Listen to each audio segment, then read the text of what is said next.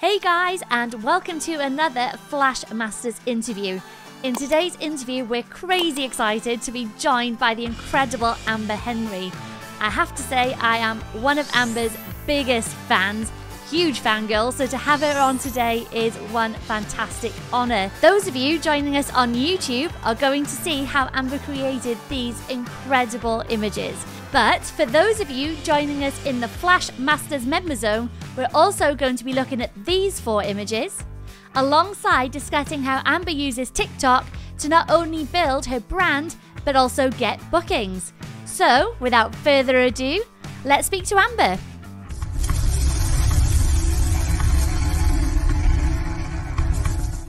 So, Amber, welcome to Flash Masters. We are so pleased to have you joining us today. Thank you so much. I love being here. This is awesome.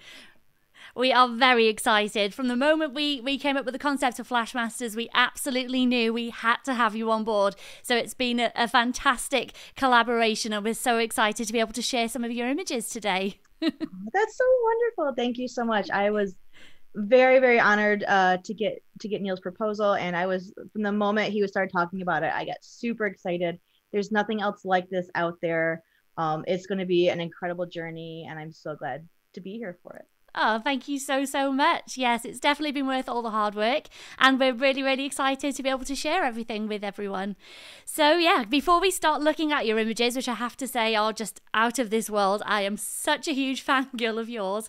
Yeah, I'm going to try not to blush whilst we're having this interview, because I just absolutely adore your work. But yeah, everybody sort of likes to know how everyone like yourselves who has become a MagMod ambassador, an ambassador for so many different brands, and have achieved such great success, sort of where this all came from, because I'm pretty sure most of us growing up didn't think, I know I'm going to be a photographer when I grow up, or I'm going to photograph weddings, and it might have been, but yeah, we're always interested to hear sort of how you came into being a photographer. Awesome. So, well, I would say the same thing. I didn't plan on being a photographer ever. It didn't really cross my mind. I do remember being really young and attending a wedding at a church that I grew up at, and my friend's older sister was getting married, and I remember watching the photographer. I was more interested in him and what he was doing and creating than I was in the entire wedding itself or the bride. I was just fascinated by it, but I didn't grow up with a lot of money or resources. So what I used to do is I had like a little point and shoot camera, and I would sneak my friends into a dressing room, and we would try on all like the prom and homecoming gowns, and then I would pose them in the dressing room and take real quick pictures and then hide it so that we didn't get in trouble, because we couldn't afford the gowns or anything, but I just wanted to create photos of them, I guess. So maybe that's where it started. I liked people. I liked capturing people. I liked storytelling. I used to draw. I was an artist first, so yeah. I would draw faces. Oh, wow. I was obsessed with faces.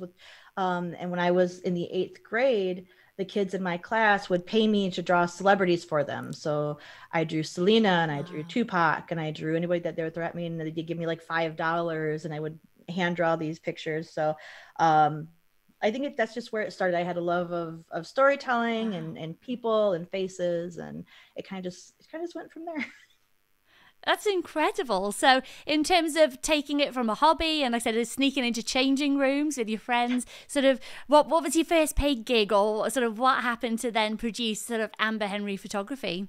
So I was a young mother. I think I was 22, and I had a 2-year-old son. My son Gabriel, he is autistic.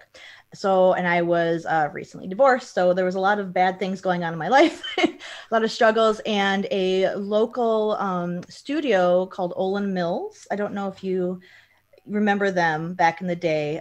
So they had studios in different chain stores. They were hiring. So I went and applied, and they're like, you have no experience, you know what you're doing. And I just said, look, you have to hire me. I will be good. I promise. I want to be a photographer. And they called me back the next week, and they said, hey, you got the job. We're going to, start you off training at our studio. And so that's kind of how I got into it. I worked there through the company for 4.5 years. And I managed 4 different studios in the state, and my studios were always the highest grossing ones. So Wow. I was doing really well.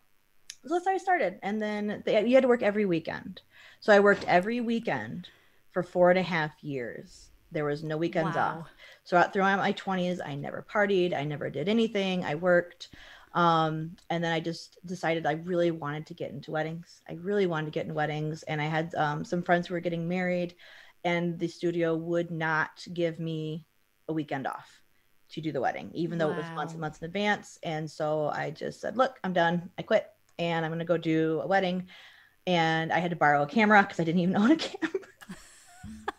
So I borrowed a camera and I went out and shot this wedding. And that was, oh man, I want to say 15 years ago. 15, 14 years ago was my first wedding. Wow. Yep. And I just never looked And I back. guess incredible. It's always so good hearing other people's experiences, and speaking to so many other photographers. It seems to be a common theme that generally, if you want to do this job, you have just got to put yourself out there, Yeah. take risks, and absolutely go for it. And you've completely sort of summarized that within an incredible story there, from not even having your own camera to shoot your first wedding. So yeah, hats off. I think you've certainly done very, very well there. And yeah, it certainly shows sort of the dedication that you need to sort of get to the top of the field where you are now. So yes, kudos. Thank you. I really, truly, strongly in my heart believe that if you want something, you are the only one who's going to stand in your way. It doesn't mean it's going to be easy, because it's not going to be easy. Anything worth having is not easy. But I do believe that it doesn't really matter where you come from. You can achieve your goals. You absolutely can do it. It's going to be difficult, but you can do it. Everybody can do it. Absolutely. It's such a fantastic message, and something that, yeah, as I assure that all of us as experienced photographers get asked a lot, sort of all the time, about how we got there, or the advice. And generally the biggest one is you've just got to go for it. You have to believe in yourself and give it 100%. And once again, you're just absolutely testament to that. The hard work pays off. So, Thank you so much. so no, you're very, very welcome. So yeah, before we start looking at these incredible images that we have lined up, I'd imagine sort of working for this studio where they trained you, was that sort of where you started learning the basics of off-camera flash, or is that sort of how you've become someone who is such, a fantastic ambassador for the use of flash in photography? So the good thing about working for the chain studio was I learned how to work with people of all different ages, all different sizes, all different backgrounds. I learned how to pose. That was one of the number one things that we had to learn, was posing. Yeah. They didn't really teach us a lot about lighting. Everything was preset. So Right. I could move lights around. I could create my own backlighting, or I could move the lights, but we weren't allowed to actually touch them. So it was very much Wow. like the desire to create something new that I had to do within those parameters. So when I left the company and I went on my own, it was pretty much like starting from scratch, because they didn't teach me about power output, nothing. So I Wow. spent a lot of my time online going through educational resources like Flash Message is going to be. I remember when Creative Live started up, like that first day I was in there. I have been doing Jared Jonas's online training for years. So I really had a hunger to find a way to do it myself, without having as many resources as we have now. Because this was even 10 years ago, we didn't have anything as incredible as this. Um, Also, when I started, the equipment was not as good as it is now. So if you wanted to go outside and work part of the sun, you had to take these giant battery packs with you and these huge umbrellas, and you had to, trout them through whatever, and it was exhausting. So I think photographers now have so many wonderful resources at their fingertips. Even the people that you have on here, you have MagMod and Geekoto and things, just incredible products that really help us create the images we want to create. But yeah, so to answer your question, no, I learned about people, and I learned about posing, and about making a sale, but I didn't know lighting until I pursued it myself, through online resources. Fantastic. And you sort of touched on there as we were about to sort of move on. Everyone loves to know, including myself, sort of what equipment you use. And you touched on how lucky we are as photographers now that there's certain brands such as MagMod, and the size of the equipment that we get to take out onto location now doesn't require a huge battery pack like it did before. So could you just, let us know sort of what sort of equipment you're currently using whilst you're going out on your shoots with regards to off-camera flash? Oh yeah. So I have 2 camera bags I take out with me. I use the Think Tank roller derby bags, and I usually have 3 light stands. I try to keep them very compact and portable so that we can carry them easily. And I have a reflector always on hand. So I am a Canon shooter. I've been a Canon shooter since the start of my career. I just picked it up. I loved it. I really think that Canon is just very sleek in the handheld design. It's very lightweight. I have the R6 right now, which if you haven't gone mirrorless yet, people just go mirrorless. I am not one for change. I don't like change. I don't like things to change. I like to just be in my world. So when new cameras come out, it's always like, do I need to? So I put it off for many years, but oh my gosh, the incredible freedom that I get from with the mirrorless is wonderful. Yeah. So I use the mirrorless system, Canon lenses. My go-to is I have the 24-105, the 7200. I call it the beast because it's a workhorse. I have the 50, I have the 85, I have the 100. I have the 1635 for wide shots. Those are my go-to lenses, but 24-105, 7200 are what I'll use mostly for a wedding day. I have all the speed lights. I have about 3 or 4 speed lights I take with me. And then I have the Geekoto systems, which I just switched over from Godox. And I'm telling you right now, if you haven't made that switch, it is time. It's one of those things where it's like, I didn't like to change it. I don't want to change. But the quality that you're going to get from these lights is just superior. So I have the Geekoto systems, and they just came out with some brand new soft boxes and umbrellas, and they just make my heart so happy. And I also use a MagMod, which I've used for years. I love the Mag gels. You'll see a lot of my work has the colors in it. Those are all Mag gels. They're super fast. You want to wow a client on a day, put them against a wall and use some gels and show them the back of your camera, and they will freak out. It's wonderful. So the MagMod system, super fast and portable, lightweight. Anything that's lightweight and portable makes me happy. I hate absolutely. Carrying. You're on your feet all day already as it is, and you're carrying the camera all day. Why make it harder on yourself? And this is something we've asked quite a few of our other ambassadors as well. When you're shooting a wedding day, do you usually take an assistant with you, or are you usually shooting solo? So I always have an assistant. It doesn't mean that they're a second shooter.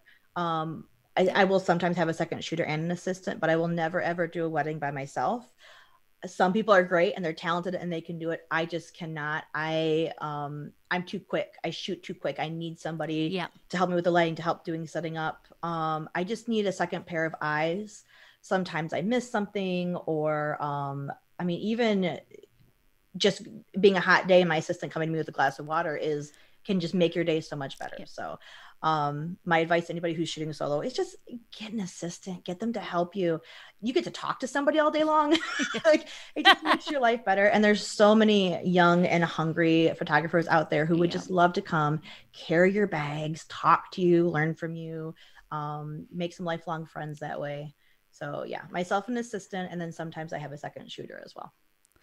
Amazing. I'm sure those assistants are doing a much better job than some of the drunk groomsmen I've used to carry your whole lights for me on certain I would never shoots. trust them. They're fun. It's they have their place. Hit and miss.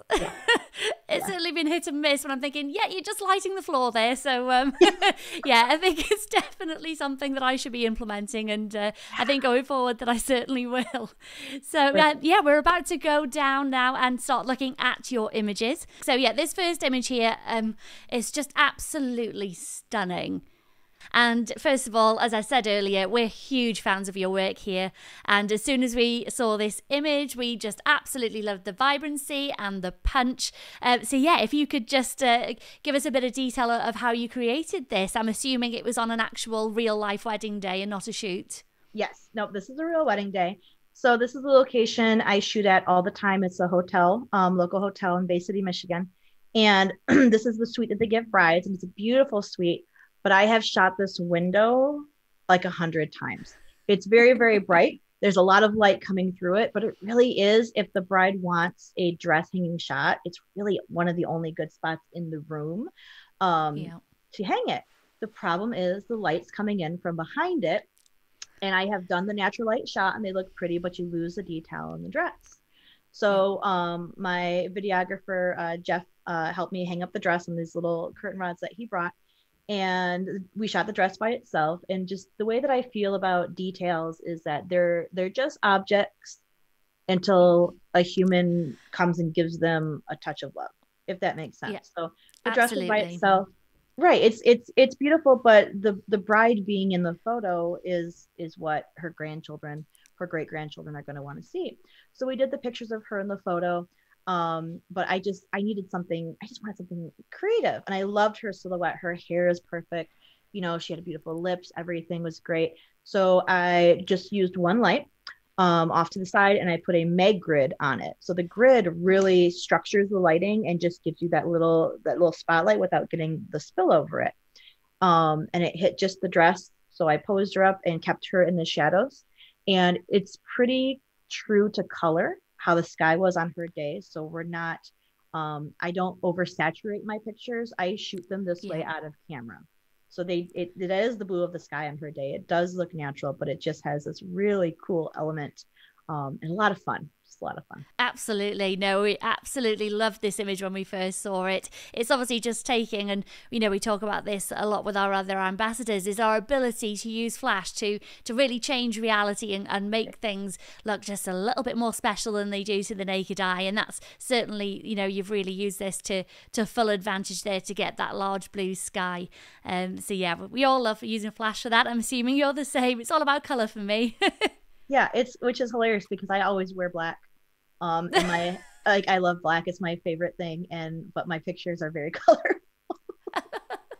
I'm the same, actually. Or I'm always looking to add color to my images, and then I'm just not really the same in person. I think, I should be having pink hair with green streaks or something, but no, I play it very simple and safe myself, and I just absolutely adore some color. Right, exactly. So yeah, I chose this second image because, well, first of all, it's insane. And yeah, one of the reasons why we're such huge fans of yours, Amber, is because you're able to take time after time these incredible images, incredible portraits, but seemingly within completely different scenarios and situations. So from your weddings to your portraits, everything that you do, you seem to be using your lighting so effectively in such a broad range of situations. So yeah, could you tell us a little bit more about obviously what looks to be very much a beauty shot, and maybe how this might be different to lighting or editing compared to you would on a wedding day? Sure. So this image came about as one of several times a year, 2 at the least, I will create something for myself, something where I will bring in a model or a friend to do it so that I don't have to worry about time constraints, creativity constraints. I tell them about my idea, we make it happen, and we just get to play. And it also does help me work out lighting problems. If I have something that's just not working, I can kind of step back and play with it on the day. So I really do encourage anybody, even if you're only shooting weddings, to find time to go out and create something for yourself. You will problem solve. You will just feel so rewarded as an artist, and your pictures will get better. So this picture came about. This is Bree, by the way. She is a dear friend of mine's daughter, and I met Bree when she was 6. So that tells you how long I've known her. The wings behind her are metal. And they're actually 2 pieces, and they're like for the wall. I got them from Hobby Lobby, so they're just a wall piece. And I didn't have anywhere to put them when I bought them. They were just so cool that I had to have them in my life. So they were sitting in the garage, and my husband and I were talking about it. And I said, it would be cool if we could do something with them. So he actually made this little contraption of pipe. He stuck them to the pipe so they can go up and down. So from there, I created the Valkyrie. So the headpiece on her I made. It is more pieces I got from a craft store. I put the wings together. I used floral thread to put the flowers and things on, and then I spray painted everything gold. The jewelry was outsourced. The store it is from my son's Halloween costumes. Wow. The gown is her mother owns a dress shop. So we kind of it just came about that I wanted something very strong. Brie herself, the model in the photo, has a very difficult backstory. She had a trauma happen to her, where she really lost all her power, and she really was going through a horrible phase of her life. And I thought, what a better way than to make her my Valkyrie and give her her strength back. So as far as lighting goes, we have a light from behind her. And then we have a main light up in the ceiling. So my studio is very short. I don't like my studio. I want to move. It's a very short ceilings. I don't have those big, beautiful ceilings. So we actually had to take out tiles in the ceiling and put the giant, I want to say we used maybe a 42, 46 inch beauty dish up in the ceiling above her, and my husband held it up above her to come down on her, because I wanted the lighting to fall under her eyes and under her jaw, just to give her that regal strength type of image. So that's where the Valkyrie came from. It's absolutely breathtaking. Really, really, stunning work. Yeah, I really did gasp when I saw this one. It's absolutely beautiful. Thank you. I'm very proud of it. I'm very proud of it and the story. And it's one of the pictures hanging in my studio. I think it absolutely deserves to be there. Yeah, that's absolutely magnificent. Moving on to the next one here. I absolutely adore this image. I saw a fantastic behind the scenes on TikTok, obviously showing how you created this. So for those of you who haven't seen the TikTok, I'm sure we'll be putting a link in the description. However, could you talk us through how you made this incredible image? Yes. So, beautiful couple. I was looking really forward to photographing their wedding, and they chose a very old church in the area, and it was very hot and very crowded, and it had that beautiful overhead yellow orange lighting that just looks so attractive on everybody's skin and gives you like that ghost face. So I try to I try to not leave a church for the day unless I can create at least one really beautiful image that I feel that the couple would put up in their home. So not just like the family formals, which you always take, or them at the church, but I just want I want a wow image. So I strive to create at least one image per difficult church lighting client that I do. So this is actually the stairs on the left to the balcony where the bride is. She's going up to the balcony that overlooks the chapel. And then the groom is in this little pray area where they kind of shove the grooms and stuff before the service starts. And when you see the behind the scenes, you'll see the lighting and the behind the scenes picture is true to what it was. It was just like that. It was just horrifying. But I loved the architecture because it has this beautiful shell shape. And how often do you see two different levels in one little shape like that with the really interesting lighting hanging from the top? It was just such a cool little little nook that had all this this great offering to it. So I thought, wouldn't it be great to tell a story here? So he's getting ready. So he's working on his watch and he's in his little guy spot getting ready. And then she is in this beautiful kind of heavenly lighting, coming down the stairs towards him, which is how I kind of posed her. Her face is turned up because the lighting was up here, but her eyes are down to the groom, and you can tell that she's coming down to meet him. So I thought, what a great way to tell a story. The difficult part, of course, was the lighting, which always is. So if you are a natural light photographer, this is when just knowing how to use flash, it doesn't mean you have to use it all day long, but the knowledge of having it can really help you out in these creative moments. So this is just two lights, I think I had Godox 200s. There's one on him, there's one on her. And I think I had the MagMod, I want to say the sphere or maybe the grid on him, but the sphere on her to really direct the lighting. And I stepped back, and I think my first shot out of camera was very similar to this one. And I even gasped. I was like, oh my gosh, this looks so good. You take those, I love having those moments when you kind of shock yourself going, oh, damn, I'm impressed. That's kind of how I felt about this one. And then the posing and thing. But the other thing about learning Flash and knowing it is that you can be very quick on a wedding day.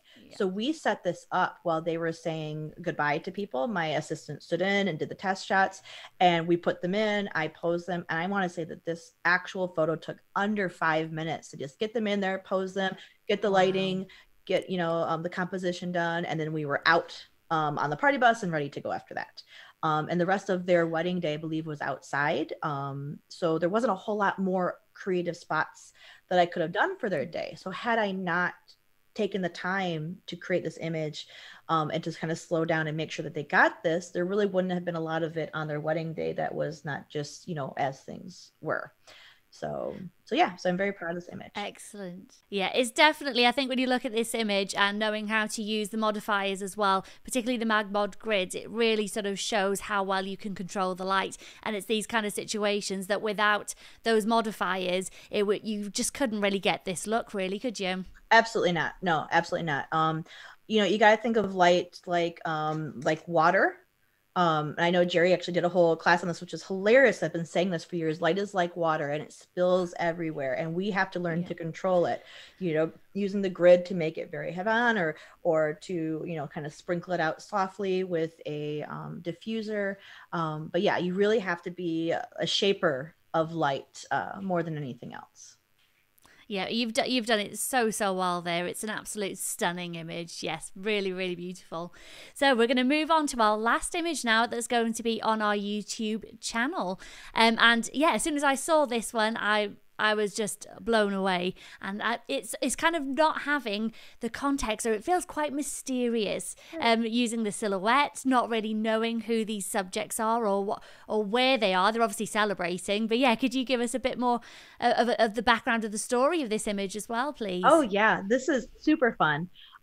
So I was actually teaching at ClickCon. So I teach at ClickCon in Chicago once a year, and I like to take my class out and just kind of walk and create. Most of my classes are based on walking and creating, because I want them to be able to go home and think about what we created, so that when they're with their own clients in a scenario that might be difficult, they can say, oh, I remember to look for this, or I remember this trick worked. So we were walking around the hotel, and this was just this, sheer piece of glass that separated the bar area from the seating area. So I thought, how cool would it be to tell a story without even seeing any faces? So I had 3 of our models go around, and I had the one in the middle. So she's leaning up against the glass, and I'm like, I can see her almost perfectly as she is. It's so cool. So I had them go up there. They're actually sitting on the back of the bench. So they're like, the bucket seats are where their feet are on, but to get them up there. So they're sitting on the back of the bench. We gave them glasses, and I used one flash behind them to just help the shadows come through. What I can say is, when you're doing silhouettes like this with flash, what I always look for personally isn't the eyelashes, which I know sounds crazy, but if you think about the way that their faces are turned, if I had moved them even slightly bit, the wrong way, you would lose the shape and definition in their nose and their mouth. So when a woman turns and I see her eyelash, then I know, like, that's going to be a killer shot. So they did have to really crank their heads, and I had to keep telling them, turn. It's uncomfortable, but do you see how beautiful that, their silhouettes look, just from the shaping of the bodies? Absolutely, and that's something that's so important as well, and a really good piece of information. I think as photographers, when we first start to learn how to use silhouette, it can just be so exciting when you see in the back of the camera, it looks so different and cool, but you don't necessarily think far beyond that when you start doing them. And it's those little details, such as the eyelashes, that really start taking the silhouette images to the next level there. Absolutely. And they're really going to set you apart when Yeah. potential clients see your portfolio, taking a breath and kind of taking the picture in the back of the camera and thinking like, what's one or two things I could do to make this better? And then having your client or your model move. Some people say, you know, I just don't really want to take a lot of time and make my client uncomfortable. She's been standing there for a while. It's like, okay, well, you can have her turn good now, or you can fuss about it in Photoshop later and then have a client who might not like their picture. So just take the time with your client, get the pose correct in camera. And this is another thing where off-camera lighting is incredible, because this image would not have been possible without it. But I have done this on blank walls, putting the flash up against the wall and having the subject stand between me and the flash and putting gels on it and doing colors there. It's just a world of endless possibilities. In fact, I've been in situations where, let's say the end of the wedding day, the bride is just, not looking her best. She's sweaty and her hair is a mess and she was dancing. And I just want to get like one finer killer image for her wedding album. And I just do a silhouette, because her silhouette still looks stunning and you don't have to see the face. I put her wedding color gel on the wall behind her and create an image like this. And it's always fun. It's always super fun too. So just checking, did you put any gels on this particular image, or is it sort of just generally balancing what the ambient that was in there? So this one I did not gel, because this was the color the wall was giving me, which is this beautiful amber color. And it just had this like warm, yellows and oranges and reds and mood to it. But if it had been white, yes, I absolutely would have put a gel on it for sure. Yep, that's something I need to use way more. When they first arrived, I was pulling them out left, right and centre, and then, you just start getting busy and they've been neglected. I will say that my mag gels have sat in my bag, apart from my CTOs, and to try and create some, some sunsets when we don't have them much in the UK. But the creative gels and really using the colours again, especially after seeing some of your images, they're definitely coming out of my bag, especially heading towards winter season, when you've got to just get that little bit more creative. And yes, we're going to see, as we start talking about your last 4 images, how you've really used those creative gels to full effect. So thank you to everyone who has joined us on YouTube. This is the last of the images we're going to be sharing of Amber's. Amber, we'd like to thank you one more time for being here today. You've been absolutely fantastic, and it's been great to see the behind the scenes of these photos. However, if you would like to see more of these photos that we're going to be discussing in our Flashmasters group, then of course you can head over to flashmasters.co, sign up, and the rest of this video will be in the members area. So for now, YouTube, goodbye, and we're going to continue now in the Flashmasters group.